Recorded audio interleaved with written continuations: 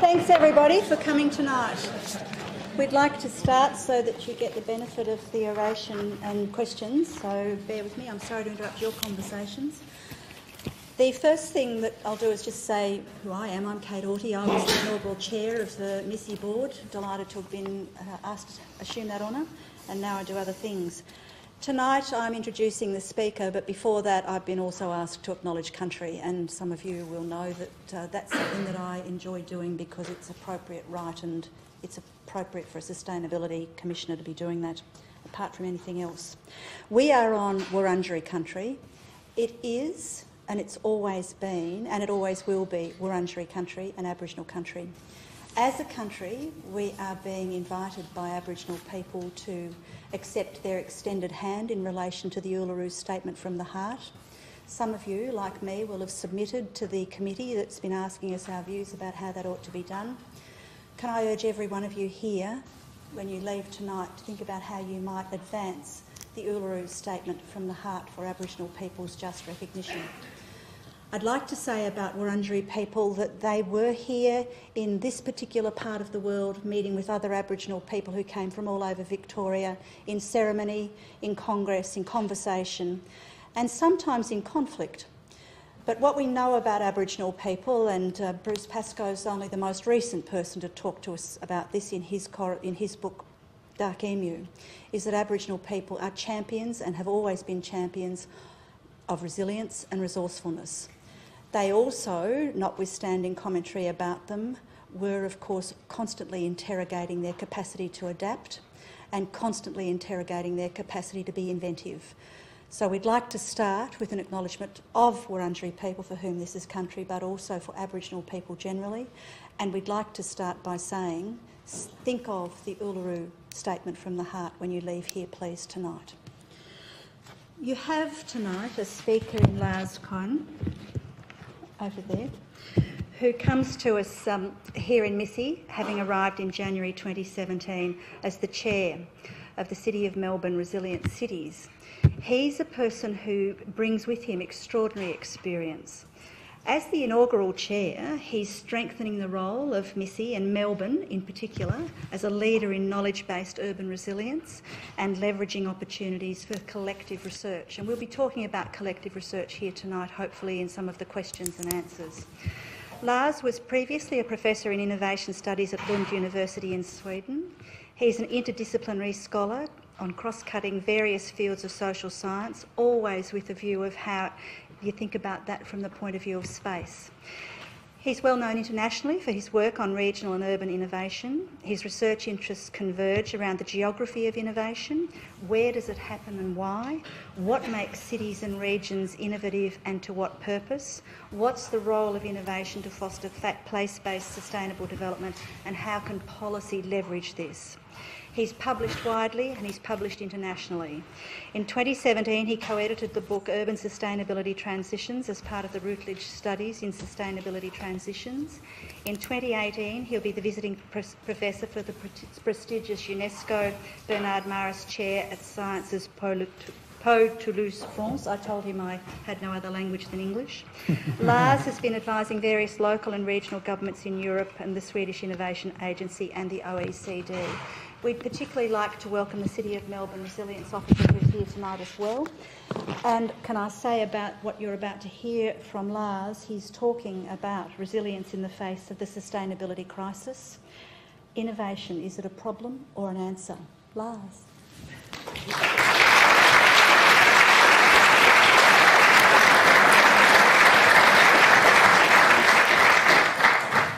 All right. I would also like to echo Kate's words and acknowledge the traditional owners of the land on which this event is taking place, the land of the Wurundjeri, and pay my respects to the elders and families. Thanks very much, all of you, for coming tonight. Thanks, Kate, for kindly agreeing to chair this oration and for the nice introduction. And thanks to MSSI, for convening the event. And thanks, Mizzy, for being a wonderful bunch of colleagues. And the same thanks goes to the Resilient Melbourne Delivery Office, with which it's been a pleasure to collaborate in the past more or less 2 years. So full disclosure, speaking to the theme of tonight, innovation, This is going to be a bit of innovation for myself, or at least it's going to be a novelty. I don't do public-facing speeches very often. This is my first one. And to tame my nerves, I'm using a script. Also to make sure that I actually don't run out of time, which has often happened to me. So,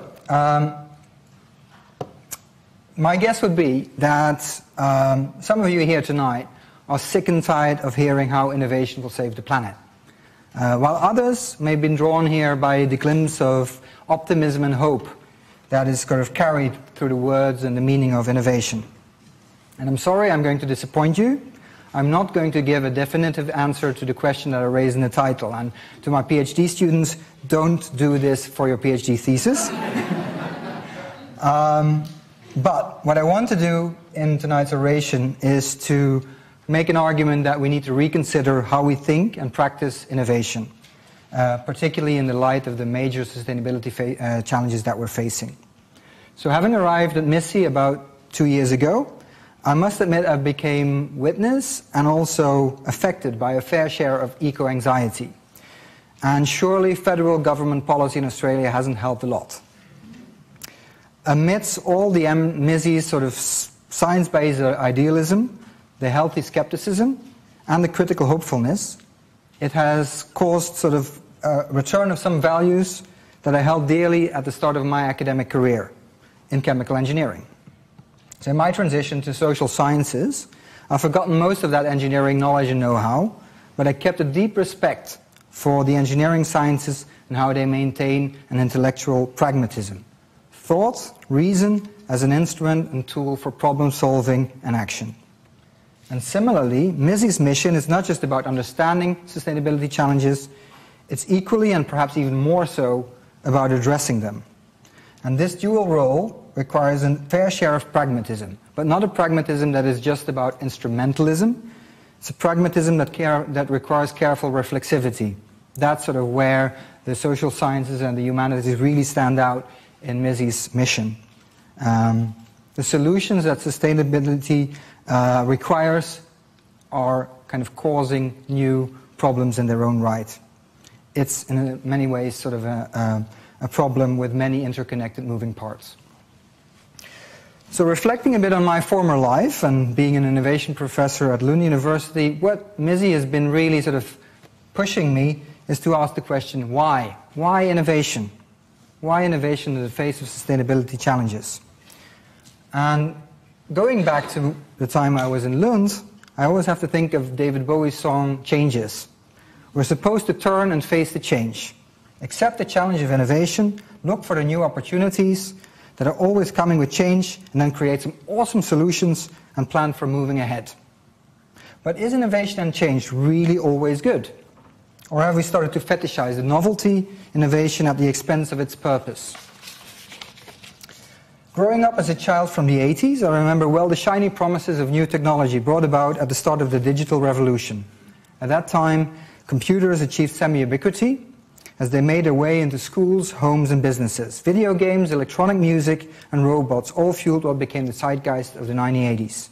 The term futuristic had a positive ring to it, and few people talked about future-proofing our cities or how to build resilient cities.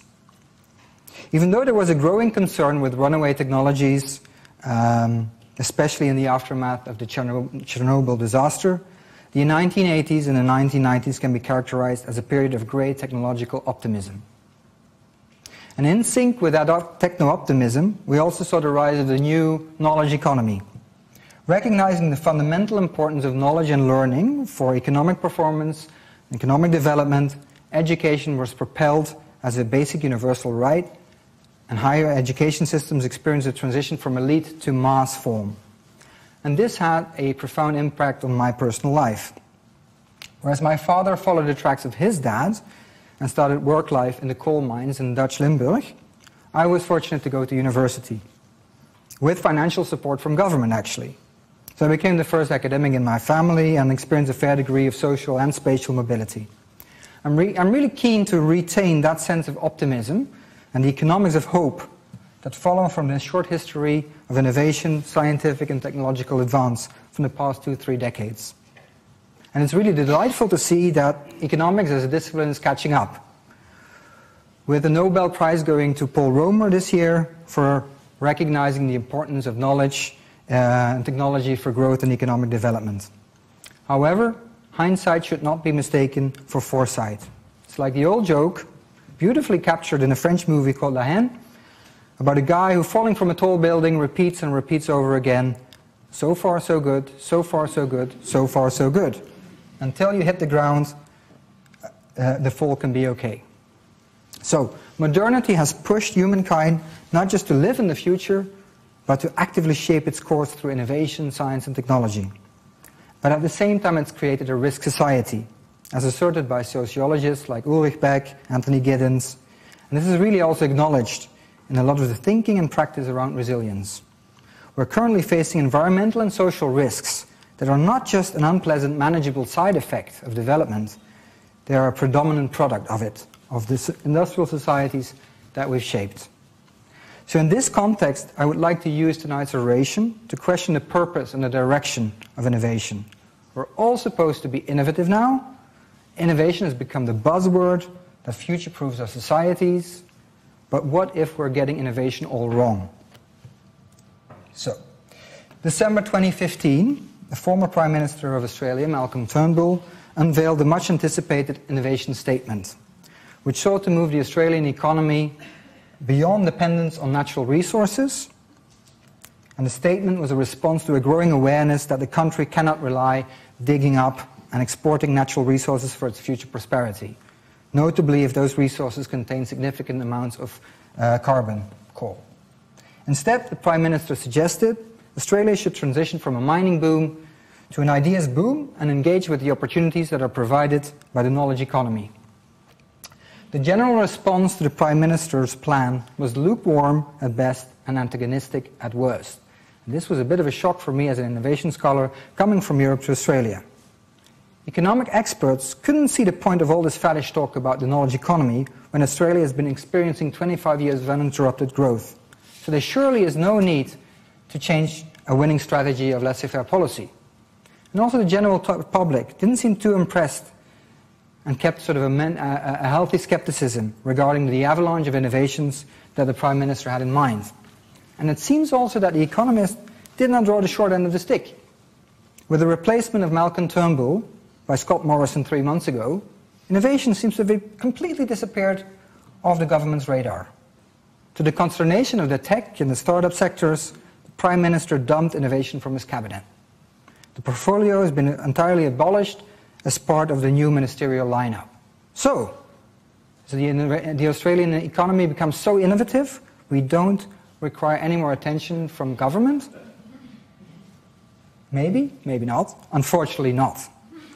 Despite Malcolm Turnbull's vision and the innovation statement for Australia, to be counted within the top tier of innovation nations, known and respected for its excellence in science research and commercialization, Australia ranks a lowly 76th place in terms of innovation efficiency according to the 2017 Global Innovation Index, an index that provides a ranking of nations in terms of their aggregate innovation performance. But there are more sobering statistics about the Australian innovation system. Australia is rock bottom, the lowest of the rank, in the 2017 OECD Science Technology Innovation Scoreboard on business collaboration in innovation with higher education research institutions. Universities and business are not collaborating on innovation. But similarly, Australia finds itself in the lower quarters for business collaboration and innovation with suppliers and clients, or business engaged in international collaboration for innovation. So there seems to be a real problem with collaboration for innovation in this country. And that is also the explanation for the poor performance in terms of innovation efficiency. On the input side of the equation, there's a lot of valuable knowledge and research produced in this country, not the least in a place like Melbourne, with a suite of universities, hospitals, and very sort of knowledge-intensive organizations. But Australia does not generate similar levels of output in terms of new, improved products, processes, services compared to other countries. It's actually lagging very much behind. So translating knowledge to innovation requires extensive levels of collaboration, particularly across sectors, across universities and industry, for example, or across public and private sectors. What the stats are telling us is that the Australian innovation system has a problem because it collaborates poorly across the board, at least compared to countries that are leading those rankings and global innovation indexes like the Netherlands, the Nordics, but also many other Asian countries. And the single most popular innovation policy instrument in Australia, R&D rebates, is not designed to change much of that. It fails to situate and recognize innovation for what it really is, collective and not individual action. Firms don't go about innovating by themselves. They do that in partnerships. And that's probably the change of culture that Australia's innovation system needs, to paraphrase the chair of the Board for Innovation Science Australia, Bill Ferris, during the launch of the last National Innovation Strategy last year. Well, it might be easy to sort of say, we need more innovation, but how do you really do that? Based on my research back in Northern Europe, on what makes cities and regions innovative, I suggest we start looking for a fundamentally different notion of innovation, away from the sort of research commercialization idea that is prevalent in this country. Not one that is framed exclusively in economic or technological terms, not one that is only cognizant of the financial returns on investment, or where novelty or excellence overrides a proper assessment of what is really useful.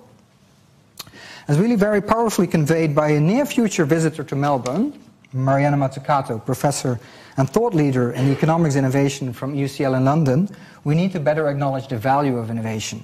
Not its exchange value, not its market value, its use value. To take innovation beyond the buzzword or a techno-fix, we should acknowledge that it fundamentally concerns collective problem solving as a society, with solutions that are relevant to all of society, not just to the economies. In Australia and in many places around the world, still the key argument for innovation are largely framed in economic terms. Innovation keeps us competitive, it keeps us at the cutting edge, it creates jobs. My former home region in Sweden, Skåne, had a formal development strategy saying, we want to be the most innovative region of Europe. My former hometown in the Netherlands, Eindhoven, praises itself for being the most innovative city of the world. And also Plan Melbourne says, we're positioning the metropolitan as Australia's preeminent knowledge economy driving innovation. But to what purpose? Despite becoming increasingly knowledge intensive, our innovation-fueled economies are facing some intractable sustainability challenges. Social polarisation is deepening, even in cities and regions that rank high in liveability and innovation indexes. And we're obviously really struggling to stay within the safe climate envelope despite or even because of technological advances. On that note, let us have a look at the dark side of innovation. Is there something to learn about how to innovate well by scrutinizing some of the less glossy, the more controversial examples of innovation? Take, for example, biotechnology, more specifically, genetic engineering. Arguments that humankind is foolishly playing God have been common ever since research breakthroughs in the 1970s. Still, potential environmental benefits of greater use of genetic engineering have excited researchers and entrepreneurs from the technology's earliest days. Its advocates argue that accelerated use of genetic engineering offers the only hope of feeding, clothing, housing a growing global population. Skeptics, on the other hand, say that the financial incentives driving agribusiness leaders like Monsanto continuously push types of biotechnology towards an industrial model of agriculture that is too energy intensive, wasteful of water, and dependent on chemicals. If confidence has been growing as the years passed without any sort of biological Chernobyls, doubts have persisted about the long-term health effects from engineered plants and animals. And more recently, security experts have begun to fret that terrorists could engineer and release novel viruses, bacteria, or fungi based on genetic engineering. What skeptics at a more general level are pointing at is that innovation may come with associated risks and unintended consequences. And this is just the way that innovation works. It's inherent to it being a fundamentally uncertain and creative process of novelty creation. Picking back on the risk society thesis that I mentioned earlier, some innovations may impose unpredictable costs to society, and their transformative nature may render it difficult to anticipate their overall effect once they're diffused. They're irreversible in many ways. To take a final example from close to home, the smart city. Despite its Promethean promises to make our cities more sustainable, resilient, livable, the idea that increased use of sensors and big data will improve our urban systems of provision is facing increased opposition by urban dwellers. Instead of viewing smart city technology as a means of improving urban life, fear over loss of privacy and the prospect of a surveillance society have become increasingly prevalent. And as a result of such resistance, popular resistance, various cities have been forced to scrap or radically rethink their smart cities strategies. Barcelona, for example, which gained a reputation of being one of the world's top smart cities, many of its gadgets, its smart city gadgets, no longer work properly. The smart streetlights on the Passeig de Mas de Aurora, which were put in place in 2011 to improve energy efficiency by detecting human movement, noise and climatic conditions, fell later into disrepair. And equally, while the innovation district of Barcelona, at22, is seen as a global role model, the Barcelona metropolitan region economy is failing rapidly into mediocrity on the European Innovation Scoreboard. And it seems also in other domains, such as the increased automation and the robotization of healthcare services, driverless vehicles, and artificial intelligence, innovation runs the risk of turning into a misnomer. What these examples have in common is that what we brand as innovative has turned innovation into a solution looking for a problem, rather than the other way around. A key response to the looming threat of delegitimizing innovation and change, due to its unforeseen and unethical dark sides, has been the rise of responsible research and innovation, notably in Europe. Responsible research and innovation seeks to give greater control over the direction of research, technology development and innovation, and to a broader group of stakeholders, most notably the publics. Not just as citizen scientists, but as knowledgeable citizens or users of technology and innovation in their own right. It's integral to Horizon 2020, the biggest EU research and innovation program ever, with nearly 80 billion euros of funding available over 7 years, through a set of responsibility criteria that research proposals are expected to follow. One of the shortcomings, however, of responsible research and innovation is that it is largely procedural. It remains to be seen how its design principles will be implemented. And a similar sort of sympathetic critique I have for EU's turn towards mission-oriented science, technology, innovation policy, very strongly advocated by Mariana Mazzucato, who will be visiting Melbourne later this month, in December. Rather than assuming that all innovation is desirable, the mission-oriented approach seeks to warrant greater explicit attention for the direction of stating ex ante the societal problems that innovation is required to solve. Laudable as that may appear, in principle, again, it's all about how this is going to be implemented and about which voices are asked to actually articulate the problems. So the EU is very much currently putting a focus on societal purpose. And that is doing that to a degree that is not mirrored in the Australian research and innovation landscape. Still, also the EU remains wedded to a narrowly conceived notion of technology-centered, market-based innovation. Instead, I think we need to have a broader understanding of what innovation really is. It's problem-solving, not at the mercy of talented scientists and heroic entrepreneurs, but a collective problem-solving that happens in and across all sectors of society. There's no universal one-size-fits-all sort of principle strategy for innovation.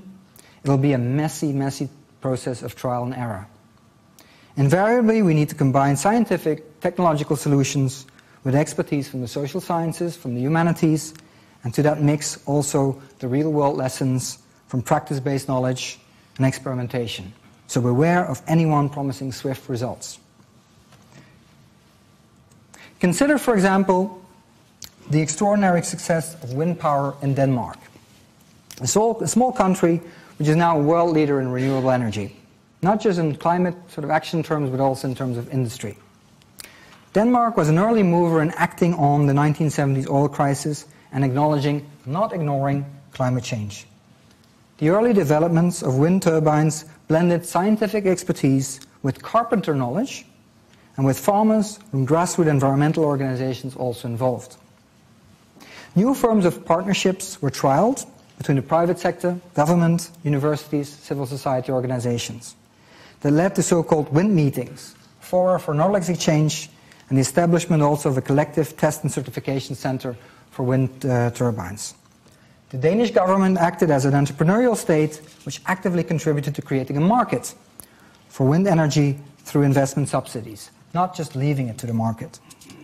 Overall, the Danes took a very proactive approach, being resilient in the face of an energy crisis and pursuing diversity of knowledge and cross-sector collaboration, and it has paid off big time. Similarly, Germany and photovoltaics. In part, it's after all Germany, a tale of Vorsprung durch Technik, technology-based leadership. But it's also based on close collaborations between research organizations, manufacturers, equipment suppliers. And this technological leadership cannot explain Germany's success alone. The German solar feed-in tariff triggered an unprecedented phase of market expansion and enabled a large-scale mobilization of private investment for the production and installation of solar voltaic systems. What few people, however, seem to know is that the German national feed-in tariff originated out of local experiments to create a market for solar energy. Prior to the year 2000, development and deployment of PV technology in Germany was not driven by national feed-in tariffs, but by a mix of direct R&D funding, some small local initiatives, and two large demonstration programs, the 1,000 and 100,000 roofs program. Subsequent policy experimentation with local arrangement between grassroots solar initiatives, local politicians and local utilities resulted in the introduction of cost-covering payment schemes in numerous municipalities, mainly in southern Germany. And these local arrangements were effectively the municipal predecessors of what later became a nationwide feed-in tariff and sort of a institutional arrangement that has been looked on globally as a role model. What both examples show is that successful development in renewable energy technology both requires innovation and experimentation at the hard end of things, at the hardware, the technology, and equally at the software of things, regulation, collaboration, institutional and behavioral change. But what I really want to draw your attention to is that both examples originated in profoundly bottom-up ways of innovating and experimenting through local collaboration and networks across sectors. While it may be tempting to look at both countries for policy lessons for Australia's urgently needed energy transition, there's a risk of rationalizing after the fact. It recognizes insufficiently that deeply uncertain process of innovation that were present at the start of Denmark's and Germany's renewable energy success stories. Strictly speaking, most innovation fails, and it fails big time. According to research at the University of Toronto, 30,000 new consumer products are launched annually. 95% of them fail. As a rule of thumb, the success rate of an innovation project is about 10%. And the more radical an innovation is, the lower its success rate. This shouldn't surprise us. Innovation is a risky business that involves a great deal of uncertainty, made up of technical, social, market, political, and other factors. This is why we have patents that seek to incentivize and protect innovators. But still, the fundamental uncertainty and serendipity that is involved in innovation is not really acknowledged in how we organize for innovation. Often, the usual investment logic prevails. What's the expected return on investment? How can we reduce risks and costs? What are the expected outcomes and deliverables? What is tangible about this? At this university, we often mention innovation as part of commercial engagement rather than as part of community engagement. In contrast, I find it very telling how in Sweden, the National Innovation Agency, Vinnova, was a champion for the world's first museum of failed innovation. Now, having worked with this agency for over 10 years, I'm truly impressed by their willingness to accept failure and to share the lessons learned from failure. At the same time, Sweden is one of the leading nations in the world when it comes to innovation, and that is not a coincidence.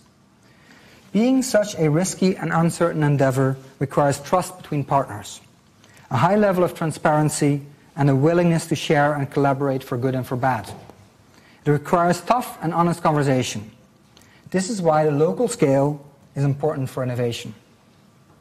But there's also something else going on.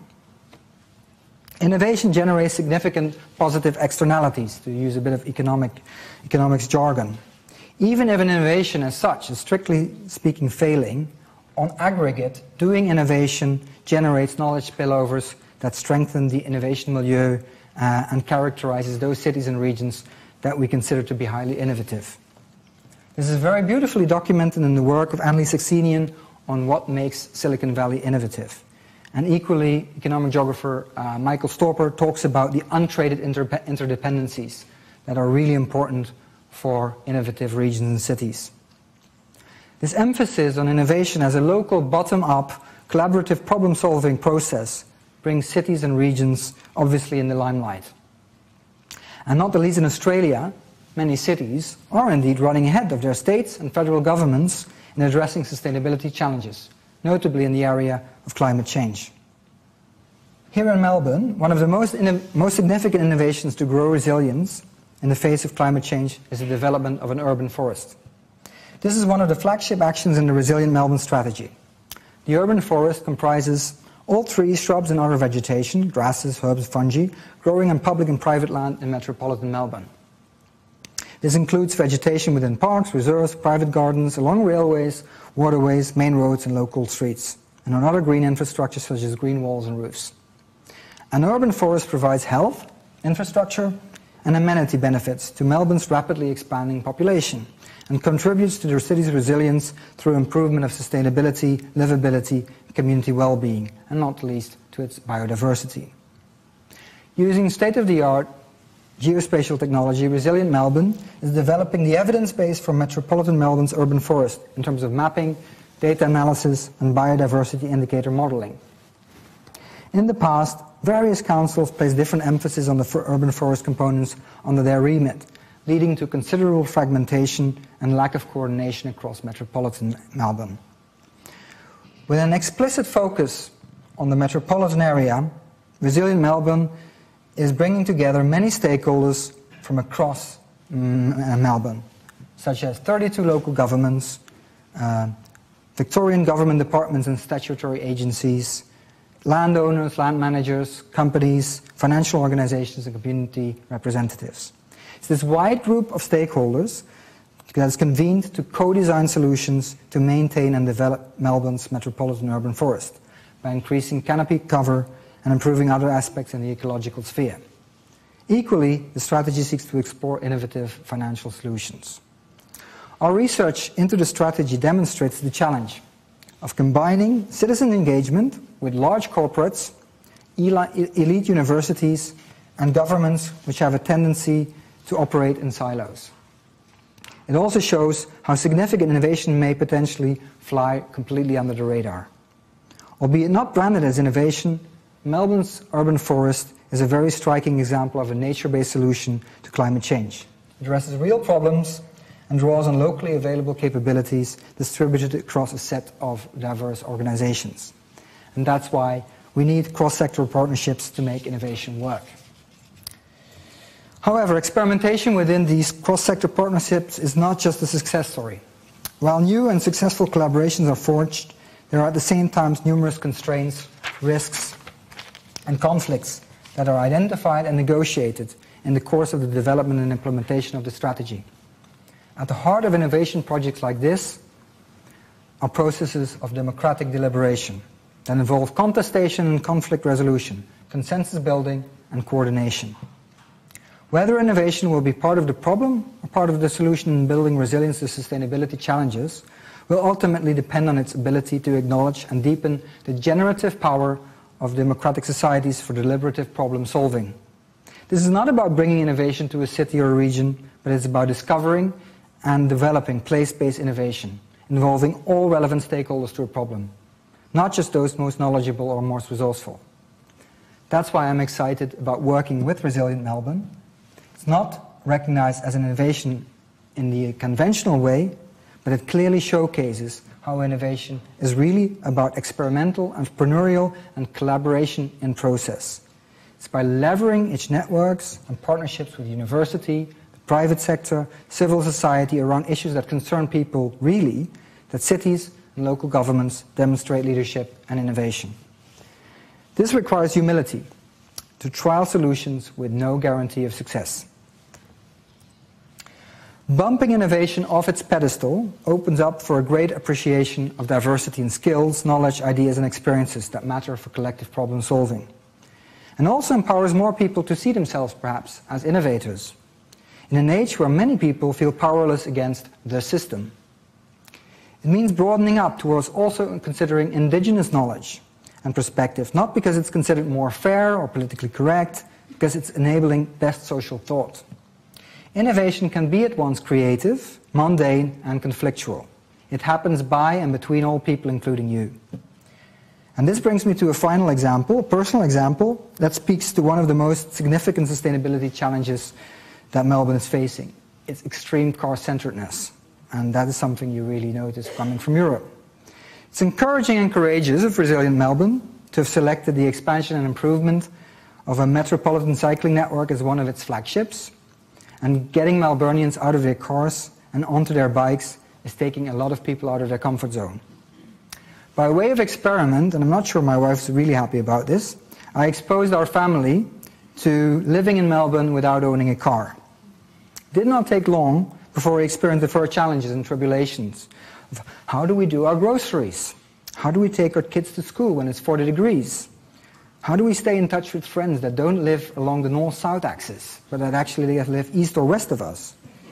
As we experience also as avid cyclists, the roads of Melbourne can be very hostile for anything other than a car. It wasn't easy, but 2 years down the line we managed to find a way around most of those challenges. And this brings me to sort of some of the concluding thoughts. Sustainability problems are really wicked problems. They involve many stakeholders with different values and priorities and are difficult to come to grips with as problems change with every attempt to address them. In short, they cannot be solved. They can only be tamed. Deliberation across many stakeholders is therefore key. Deliberation is, however, under threat as socio-economic and political polarization is on the rise. Recent work by economic geographer Andres Rodriguez Post from the London School of Economics has called attention for the geographies of discontent and the ways in which the places that don't matter have started to take revenge in an unmistakably democratic way. Not by deliberation though, but through the ballot box. His work has shown a remarkable overlap between voting patterns for populist parties, both on the right and the left, and the relative underperformance in terms of socio-economic development. The same goes for the Brexit. He provides convincing empirical evidence that uneven territorial development as a result of concentrating investment in economic centers, in part justified to maximize output for innovation and dynamism and dynamic economies, has started to create a significant backlash. It's not resulting only in growing socio-economic inequality, but increasingly so in political polarization. We are losing the middle. There's a growing antagonism between the places that matter and the places that seemingly don't matter. So getting innovation right to improve resilience is not just an urban thing. It's important for all places. Be it in the context of staggering growth and dynamism, as we find in places like Melbourne, but it's equally critical for places in regional Victoria, like the Trobe Valley, that are facing the potential loss of major industry, as we are sooner, hopefully than later, transitioning to a low-carbon economy. Let me just conclude with a few key points. First of all, we run the risk of treating innovation as a one-off event, a eureka moment of genius by a heroic innovator or entrepreneur. That's still the stereotype that prevails in most narratives about innovation. That's how I learned about innovators and inventors when I went to school. Especially, however, in the face of wicked problems of sustainability, it is rather a process of continuous and collective problem solving. And the challenge that we're facing is how to monitor and capture the value of these learning processes. There's an urgent need to develop and implement better metrics to measure innovation in Australia within all kinds of organizations, not just companies, but also in private or public organizations. Similarly, we need to lift our game when it comes to organizing for innovation. Innovation for sustainability requires knowledge partnerships that are transformative, not transactional. Innovation for sustainability will be a challenge in Australia because it's a long-term endeavor and it cuts across many sectors. And these are two characteristics that don't really stand out in this country. Thirdly, we need to better acknowledge the existing capabilities that this country has for innovation. There's a lot of local innovation happening which we fail to recognize, both in regional and in urban Australia. There's more than enough sustainability crises coming at us that will require collective problem solving. Being resilient means being adaptive, learning by doing and doing by learning. Even though we can't afford to get this wrong, we will undoubtedly make many mistakes along the way. But to conclude with the words of Yoda, the greatest teacher failure is. Thank you.